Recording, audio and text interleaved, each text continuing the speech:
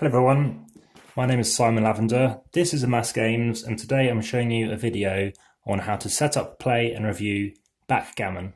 Now, like with the checkers example or the drafts examples, you'll notice that unfortunately some pieces have been missing. This has been filmed during the COVID-19 lockdown, and I think there's enough pieces on the board to show you basically what you need to be doing. So you set your pieces up so that they're symmetrical from each other. So the red men, or the red players, dark players, black, brown, whatever you want to call them, the ones which aren't white are placed like there. 2, that is known as your home board. And the race is going to be on to try and get all your pieces from this end, being red, to here. And for white is going to be getting from here all the way around to here. I'll show you how that works in a moment. But you set the game up, 5 pieces here, 2 of the opponents, 3 pieces here of your opponents, 3 of yours. 5, 5, 2 and 2. So just mirror that, and that's what you need to worry about. You then roll, so you start, so red rolls that, and white rolls the same. So let's just do them again. So get anything different. So I think it was red to start. So red is trying to get from here all the way around to here. So what it now does is it picks up its dice and it rolls. The aim of the game is to get all your pieces into your home board, and once they're there, they're allowed to be taken off the board once you've rolled the relevant number. So it's got a 5 and a 3. So what it could do is move. Now some boards aren't like this where you have 2 different colours, but in this case it's very handy. You can easily count how far to go. And you can go 1, 2, 3, 4, 5. So you can move that piece there. When a piece has got at least 2 of your own pieces on it, or their opponents have got their own pieces on it, it's now blocked. Your opponent cannot land there. Now the 3 could be 1, 2, 3. Now the downside with doing something like that is it's exposed. It's actually exposed 2 pieces. So then what happens is the other opponent's turn, and they roll 2 or 6 or whatever. Just imagine they roll something relevant to knock this piece off. What happens is firstly it can move 1, 2, 3, 4, 5, 6. It can't roll 6 because it's blocked, so it'd have to roll like a 2, and then something else would be a 6. But imagine what it did was it somehow landed, in fact that would be a 6, all the way down here. This comes off, and this would normally go on a different kind of board, like a wooden board. On the hinge, this is known as the bar. Now when it's red's turn, which it is now, it now has to come back on here. It starts in its original space, so not in where it's trying to get to. It starts down here, and it can either go 2 or 5, and then it has to do the 5 somewhere else.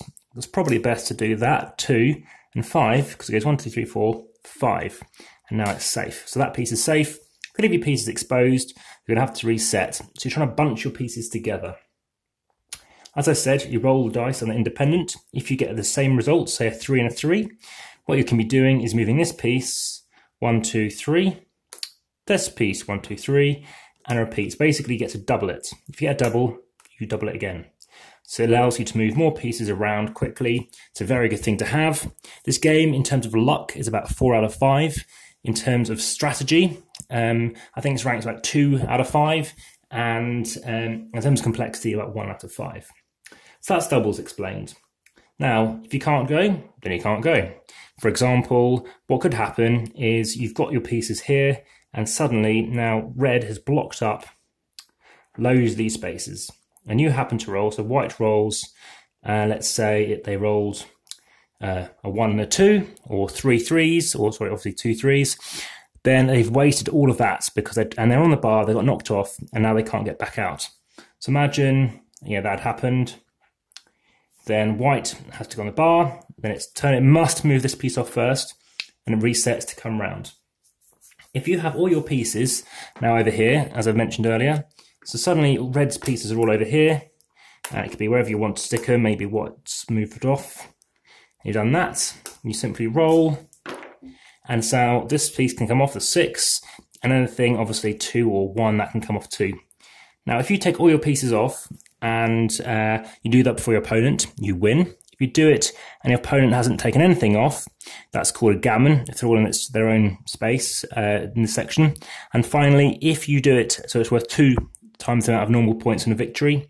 And finally, if you happen to do it whereby your piece, whereby the opponent's piece is still on the bar or starts to come into play, then that's called a backgammon, and it's worth triple points.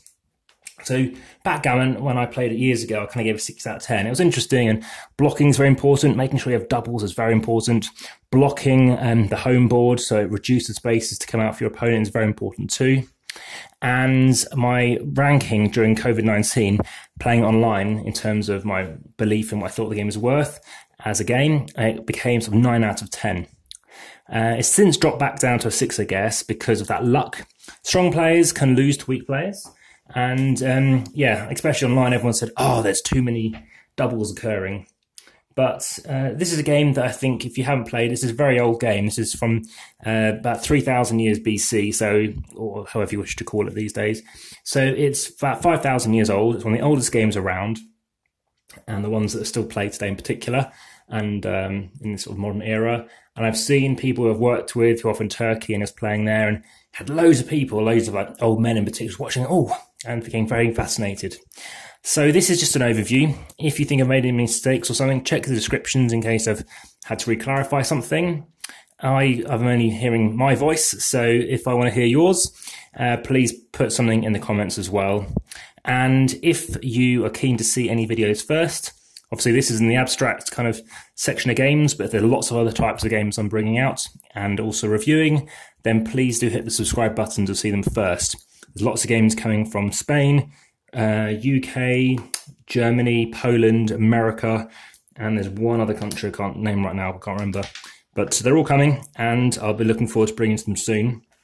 And I'm seeing triple figures now of likes. So every month I'm getting lots of likes. So if you like this one, please do the same as well. And yeah, hopefully you found a bit of interest, especially for an older game. You might recognize this. You might have seen it on the back of a chess set. I always wondered what it was. Ultimately, you're starting one corner and going around, or they're starting here. You're starting 2 pieces already in the area you want to get out. And then finally, you're going to have your pieces ready to kind of attack to take them. And it's very much a cat and mouse thing. Do you want to go on the offensive, or do you play defense? And you watch out for any kind of loose positions. It's all about the die rolls. It's obviously just a single die for each movement. So there's no probability to worry about. It's just something that you want to be considering. So I hope you found that enjoyable, and I look forward to bringing you another video very soon. Take care. Bye-bye.